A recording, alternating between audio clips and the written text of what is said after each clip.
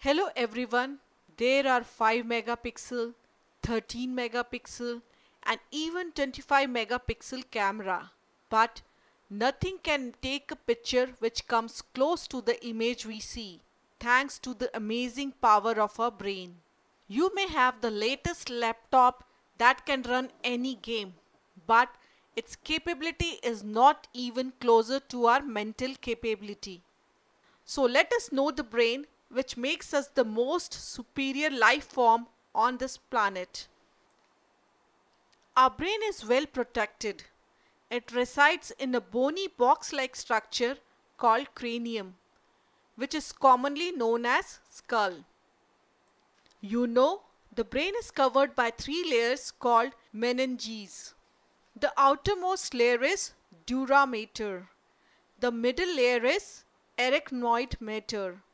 It looks like a spider web, but it is more like a sponge. It does an excellent job in cushioning the brain.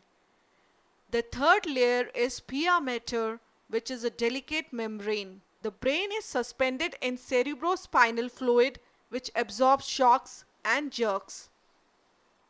Now, no need to say that the brain is made of nerve cells. You know, the cell bodies, including the dendrites of the nerves, form the grey matter in the brain. It is on the outer side of the brain, and this grey matter does most of the job.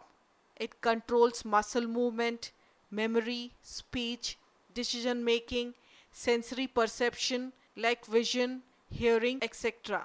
While the axon parts of the nerves form the white matter region towards the center of the brain.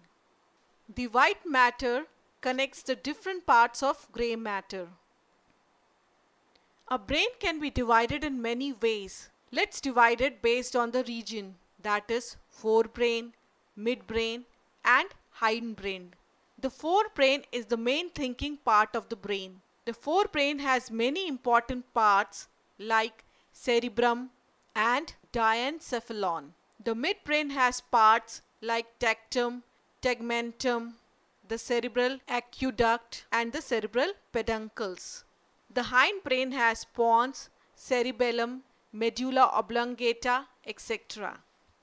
So we see there are many parts in the brain performing different important functions. So to sum up what we learned today, the brain resides in a bony box-like structure called cranium. It has a covering of 3 thin membranes called meninges. It is also cushioned and protected by cerebrospinal fluid. The brain can be divided in 3 parts, namely forebrain, midbrain and hindbrain. Cerebrum and diencephalon are located in the forebrain. Tectum, tegmentum, cerebral aqueduct, cerebral peduncles are located in the midbrain, and pons, cerebellum, medulla oblongata are present in the hindbrain. That's all for now. Bye-bye.